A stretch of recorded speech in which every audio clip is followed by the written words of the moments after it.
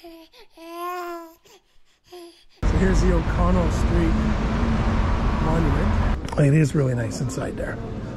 So here I am at the spire. It goes all the way up. Dalbat. Special request. Look at the water. I don't know if you can see it through the water yet. There's like swords and shields.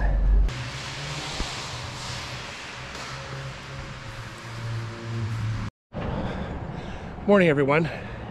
Wednesday morning, 8th of February, just turning 7 o'clock. I decided to light 2 candles with 1 match, meaning I have to go for my annual checkup with my urologist.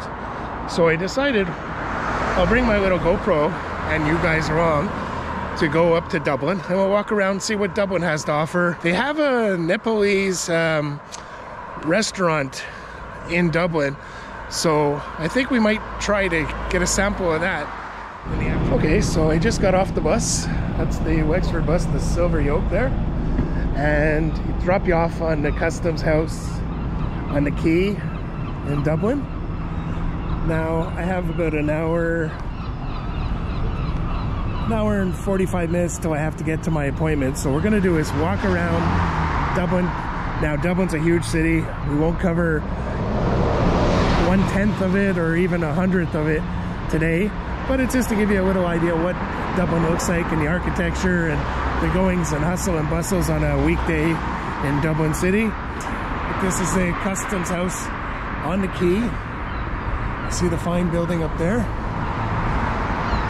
Right now, the first port of call is to find a place to have a cup of coffee. You know, because of the long trip, I didn't really want to drink before, because you're on the bus for about 2.5 to 3 hours till you get to Dublin. So now I'm just going to find myself somewhere to have a coffee. And then just off the quay, walking up, here's a statue of James Connolly, one of the Irish leaders and the real labor man, the start of the Irish labor, and of course he was one of the martyrs in 1916. Get up, you fiendish one, get up! To our side. Nice big statue there of him.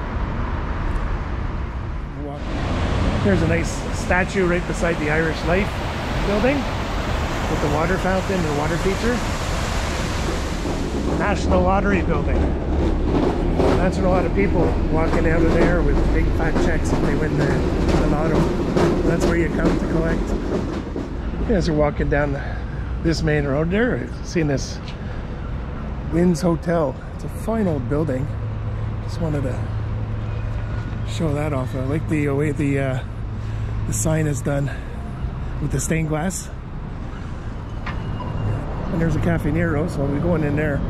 So start off with this statue here. Starbucks, Eddie Rockets, Burger Kings, Supermax. There's a ton of them right in this corner.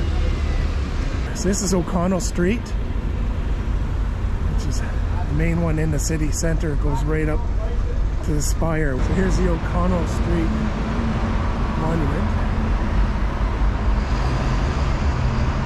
You can see right at the top there's a pigeon, and then you see the spire right in the middle. The big metal thing, it goes way up in the sky. This one is William Smith O'Brien, sentenced to death for high treason on the 9th of October 1848. Alright, coffee was sorted. Now we're walking up O'Connell Street again. Here's Sir John Gray. There's another statue we have here as we walk towards the spire. And here we're coming up the statue of Jim Larkin, 1874 to 1947.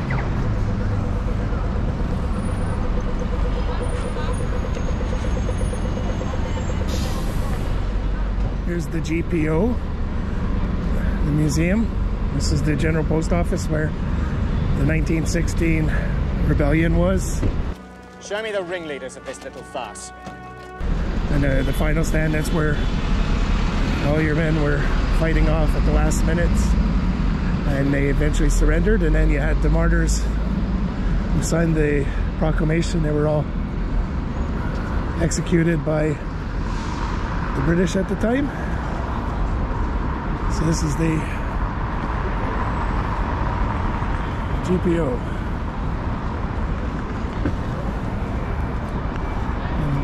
In the window there's a statue of Cuchulainn. So here's right by the spire. The spire goes all the way up. You see it was right in front of the GPO. We got Starbucks, Mountain Warehouse. There's a train, the Dart, there it is coming by. So there's a lot of public transport you see in the city. Like, it's not easy to drive around. There's a lot of...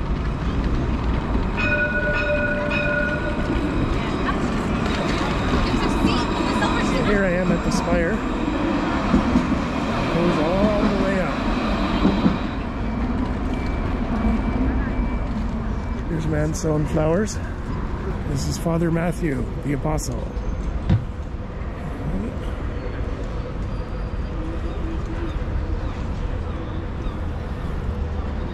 The iron store, so that's for iron wool, sweaters and stuff, which are very famous in Ireland.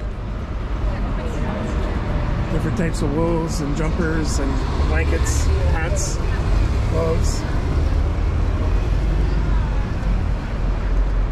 teddy bears. Those are hop-on buses, so you can take a tour around the city. You can jump on and get off at different places. So they're available right here on O'Connell Street as well. Dr. Quirky's Good Time Emporium. There's a building under construction, but I like how they covered it with the sheet with the false front. Doesn't make it look as gaudy. Fortune Terrace Buffet. All you can eat for $10.99. Chinese buffet. Kebabs and pizzeria. Ned Kelly Sports Club. So casino. There's a nice mural on the side of the wall. It's a man it's made up of, not sure what they are.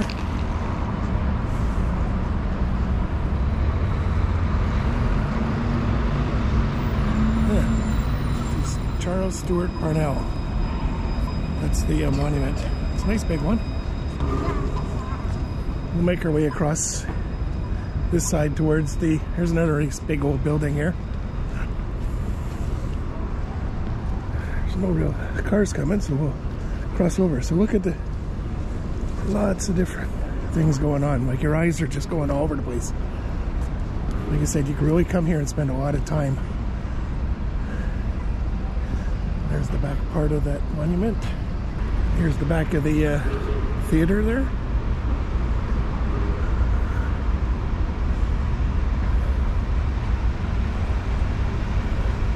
The Gate Theater entrance here too.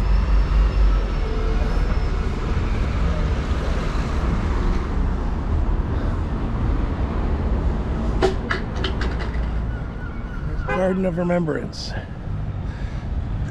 dedicated to those who gave their lives in the cause of Irish freedom. We'll walk in here. A few benches there, and on this side. And then you have the harp. You want to hear something that's really true? Anthony Joshua dropped his belt to Ukrainian just by eating sweets. This is very nice and well kept. Hey, look. And look at the water. I don't know if you can see it through the water yet. There's like swords and shields. Very nice. Didn't know this was here. It's the shape of a cross, a big cross. They even have a lift available there.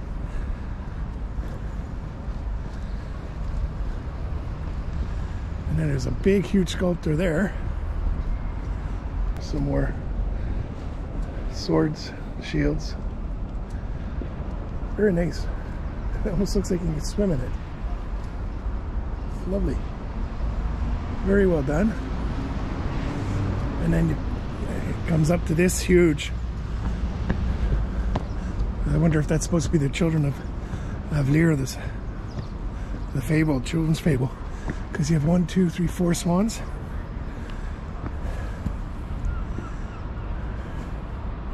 It's very nice. Very cool. And then overlooks the whole way. And then we'll head out this way. And we'll go down towards the church again. It's very well done. So this is called the Abbey Church.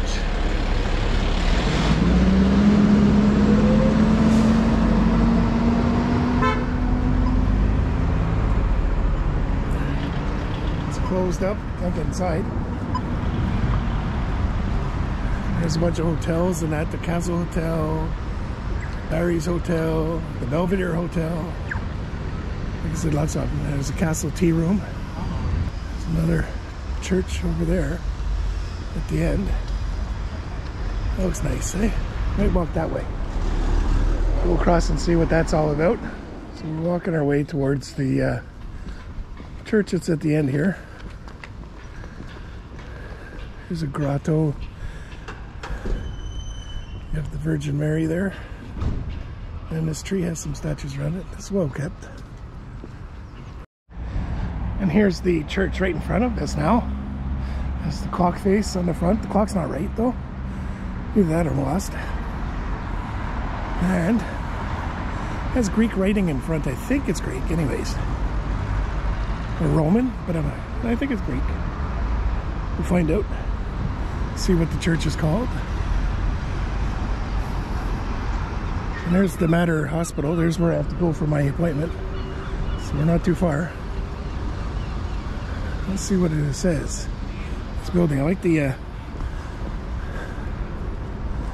so Temple Street Children's University Hospital Foundation. So it's repurposed, but look at the stone carvings.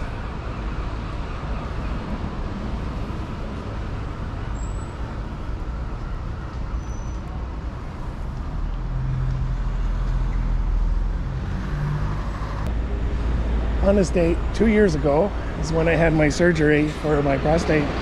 Now, I was lucky because, in hindsight, it was a random blood test that picked up a high PSA count, and then they ran another test a few weeks later and it jumped. Then I had an MRI scan and then a biopsy, and they confirmed it was cancer, and bang, it was. So from October till February, and this was during the height of the pandemic where elective surgeries were all canceled, but because I was lucky enough to have private health care through my work, that they took care of that, and I had the surgery. Like, so we're very lucky, because if I wouldn't have been able to have it, you don't know how much it could have spread. So this is where I was at for 3 days. Scary time getting surgery though. Although, in retrospect, everything went well. Okay, here's where we're just at a few neat buildings. So here's a church to the left. There's a green area, and I want to show you this building to the right. It looks like it's the old original Mater Hospital when it was founded. There's the hospital right there. 1852. It was founded on September 24th, 1852. You have a green area. There's a Celtic cross there. And then a figurine with that. Looks like a globe with the hands on it. We'll go up in there. We still have time. So this is the back part of the church. You can see the stained glass through there. It's hard. I don't know if the GoPro picks it up because it's very dark, but I imagine with the sun on the outside beaming in on it.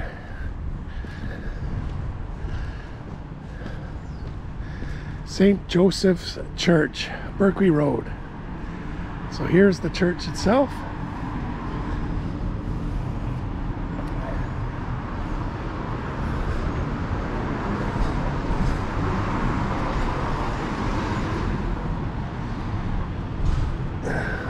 There's your man there. Here's their back garden way.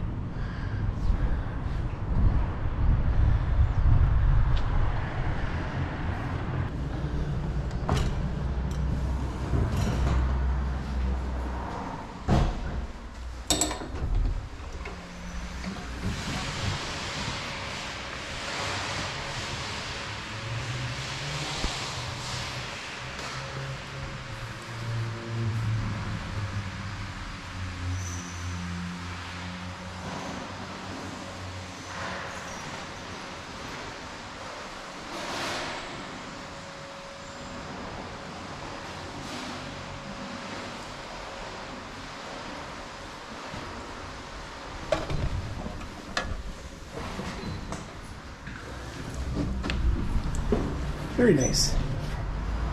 There's your man himself.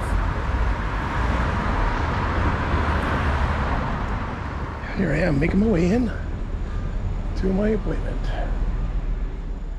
Okay, so that's me done. He said that I just have to do an annual blood test, and as long as the PSA's 0, I don't have to go back because it's the 2-year anniversary. So that's good. I don't have to come back here unless something drastically happens. So, as we're walking down, here's Temple Street. So this is the old Temple Street Children's Hospital. They're in the building process of making a new one now, which is already, it's the most expensive hospital ever, and it hasn't even been built yet. Speaking of expense, so I was in the office with the doctor for, I'd say about 3.5 more minutes. So I got the Queen bill out, and that only cost me 150 euros. Here's a neat little building, established 1861. It says Leg Brothers. Thought it was just looking cool. Now we're coming up to an old church of some sort here, so that's why I popped it on. But I saw that place and it just jumped out at me. It said, "Hey, that looks so neat." See what this is up ahead. You have the lanterns for the Chinese New Year, I think.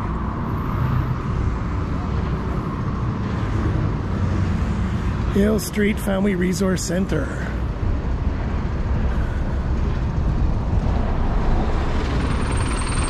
Here, some sort of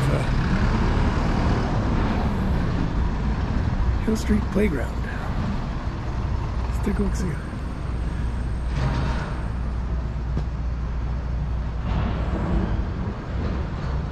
So, St. George, Hill Street, founded in 1714 by Archbishop King and Sir John Eccles. So it was established as a playground here, so doesn't say much about the old building though, but it's cool looking. Chinese fast food walk.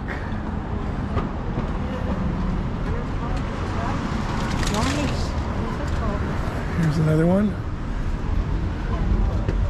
Geez, that's not bad. €8 for these bowls of soup and that. Red beans milk smoothie. €7. Mango milk smoothie, €7. Strawberry milk smoothie, €7. Red bean soup, 8. And then different stuff. Cool.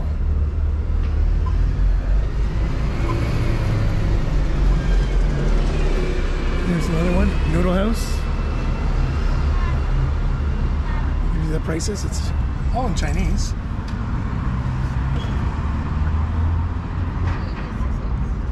And then they have it in English beside it. So there's the prices. Soup noodles are €9.80. Chow mein €11.50. Noodles 13 to 14 euros. Ham dishes 13, 14. Pork, seafood. So walk away this way. Jojo's Chinese restaurant. There's all the menus there, look. So I didn't know this existed. Here's another one. And some more karaoke rooms available. If you want to do the karaoke. Supermarket.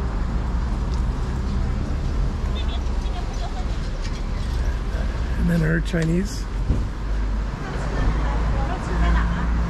The Chinese Sichuan chili.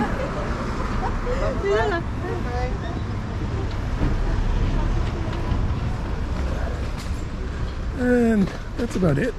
So that's the little area. So if you want to come to Dublin, just look for that street. There's tons of authentic Chinese restaurants.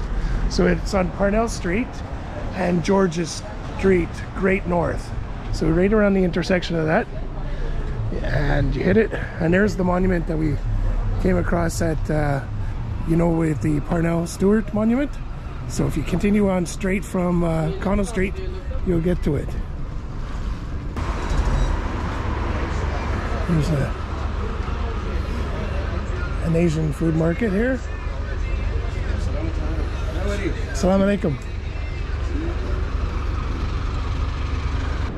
Here's a little pub, Murray's Public House, Madigan's Bar or Pub, kitchen open all day. Here's Cafe Nero, another one. Here's the tourist center, information center. So if you want to find out, it's on O'Connell Street. Just walking on this street, and then I seen a statue of James Joyce, the author from Dublin. Just wanted to show you this little building. See the little skull, the carvings and the stone, right by the permanent TSB. And there's another nice building right across called the Grand Central Bar. Here's the river that runs through the city.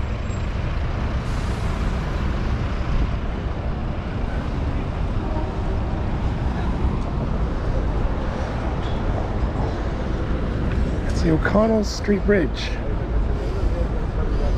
Yeah. It's a big old Heineken building here. It's called the River Bar. This building here with the Grim Reaper, Dracula, and Batman defending it. Interesting little look to it. We'll cross over here.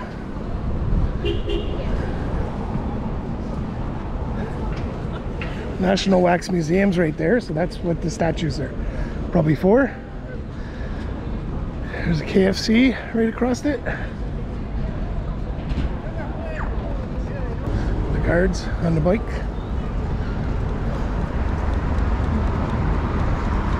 Abigail's Backpackers Inn. Okay, what we're gonna do, this is get off the quay a bit, walk up here to the Temple Bar area. Look at the murals on the side of the wall. Looks really nice. So this is a very touristy area of Dublin, the Temple Bar. So a lot of tourists come here. Now, the pints aren't really that great and they're really expensive. But the ambience and that's what they come here for. If you really want to see a true authentic pubs in Ireland, just make your way outside of the area. Go to the outskirts of the town, like even where we were, go into those little bars, little pubs that you see the locals drinking in. You get a little better idea of you know, what it's like in an Irish pub. The Old Dubliner. Elfin Castle. Well, they have one of these in Ottawa. I remember when I was in the army, we would always go on a Saturday afternoon, have a few in the Elfin Castle before we went to Molly Maguire's pub, where we used to always hang out with all the airborne guys. There's a nice little seat.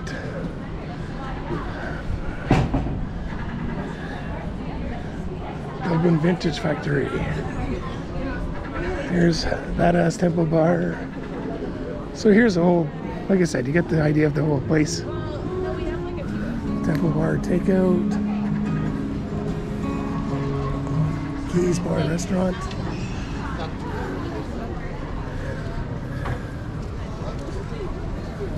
That's nice looking. The outside, the way it's ceramic is done. Amazing. Do you know anything about The Temple Bar Trading Company. So I guess that's just for tourists and stuff to get souvenirs. Yeah, that's what it looks like.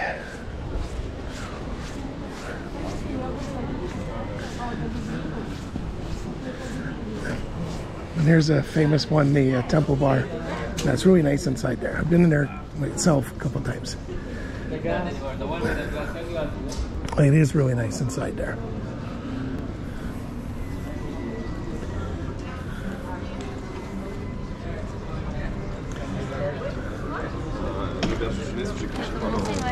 Doesn't really look opened.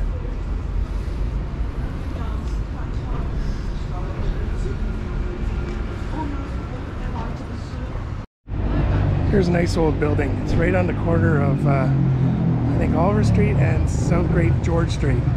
See the old building? It's obviously repurposed that, but the brickwork is really nice. The archway's on top. So it's an old Dunn's coffee shop and that. And then right across the Diwali, Indian Nepalese cuisine. Oh, interesting. Didn't even know this one was here.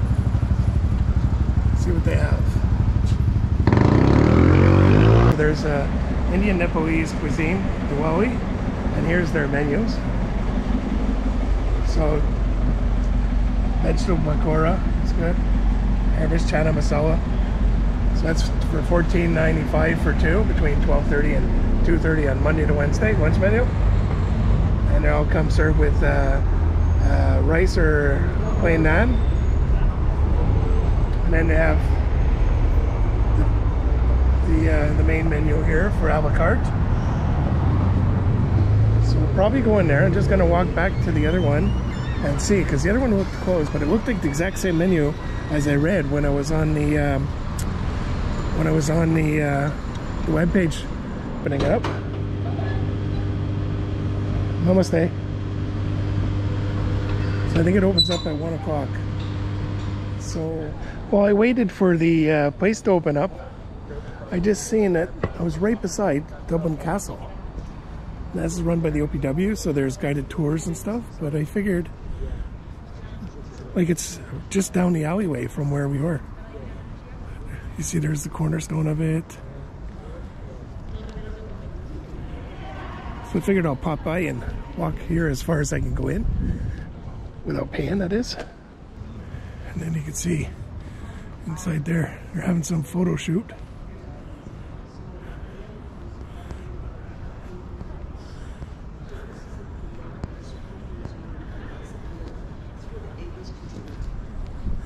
No guided tours beyond this point.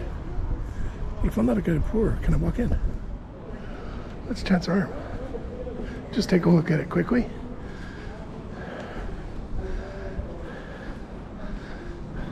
So there's inside Dublin Castle, the League of Ireland. They're doing a photo shoot there, and there it is. So here's the outlay of the castle and what it looks like. Wow, did I make a mistake there? Well, first I'm gonna get some money here, but just down the road here, that was actually the back entrance of the restaurant. So we're gonna walk up here, and there's the front of it. There, topped off the Federal Reserves, as Harold says, and just walking down this street, and there you can see the sign. So the place where I walked down the alleyway, that was actually the back door of it. So no wonder it looked a little funny, and it makes more sense because it looks similar to. So there it is, and then we'll just take a picture of what it is. There we go. Let's take a look. So it opens at 1 o'clock, and there's the menu. It's very similar to the one that must be owned in the same place. It looks exactly like the same menu. So it seems like it's open. Hi. How are you doing? I was lost. I thought it was in the back alley. I said, this can't be right, because the back where the the kitchen is. That's the delivery side. Yeah, I was just saying the same because I was looking on internet as I couldn't find it. So That's fine. Here's for table for one. yeah, is it okay if I vlog and That's fine. YouTube? Totally Yeah. up to you. Yeah. Fine. Yeah, very good. I'm going to Nepal in September. Oh, okay. I go for a September month. is like very good month to go. Yeah, I'm from Sri Lanka, Sri Lanka. Yeah. but my colleagues are like from Nepal, so they know. Yeah, so no, I'm gonna eventually go to Sri Lanka too. I'm gonna start off in Nepal this year, and then I want to go to like some place in India too. I want to go to like basically a lot of the Asian countries, and out of Pakistan. I want to go to Iran and just see the areas. So now I noticed on the menu that you didn't have like dal bat in that, eh? Actually, we can make for you. Let Yeah. me check with the chef. See if yeah, because I wanted to Dal have bat, like right? dal bat and I know you had momos there, so maybe one of each or something. So, yeah, chef. Momos we have in the menu. Yeah. So number 12 is momo. Yeah. So I will ask. Ask if you had the dal bat there. Yeah, that'd be nice. Thanks. Here's what it looks like. It's very good. It was deceiving. So I was at the back door.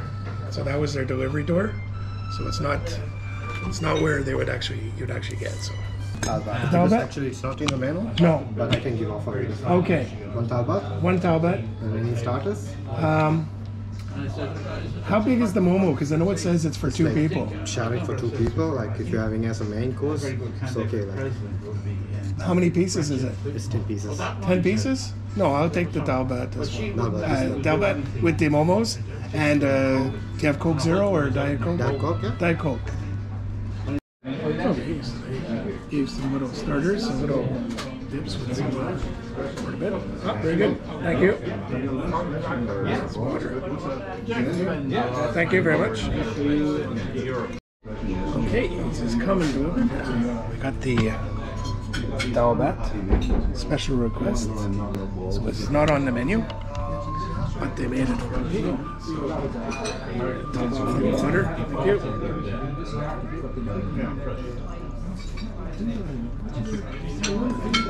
Okay, so let's try a bit of this. A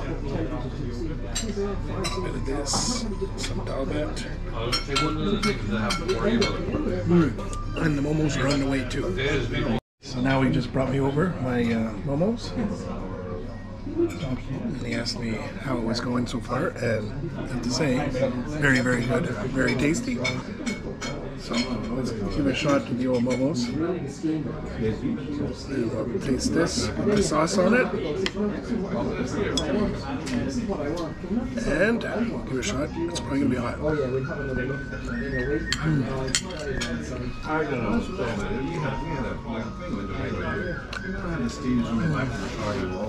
Very good.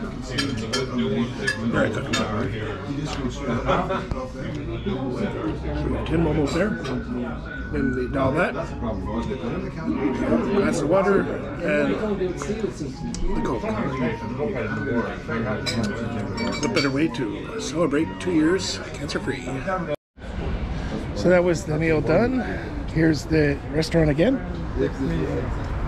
Kathmandu Kitchen. Very good. Now they made me the dal bat special and the momos, and then I had way too much. Like I could only eat 5 of the momos. I'd taken them with me, and with some rice from the dal bat. That was very, very good, tasty. So now we're gonna make our way towards the bus station and try to find our way back. So for the Coke, the Diet Coke, the dal bat, and the 10 momos, it was 42 euros. I gave them 50 euros for it. So to give you a concept, when you're in Nepal, momos you can get the size of 10 for about 110 rupees, and the dal bat maybe 100 rupees, 150 rupees, which would be about 3-4 euros for the whole meal. So obviously very more economical if you make your way to Nepal.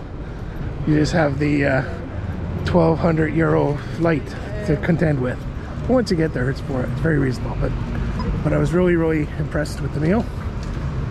And now we just have to make our way back towards the old bus station.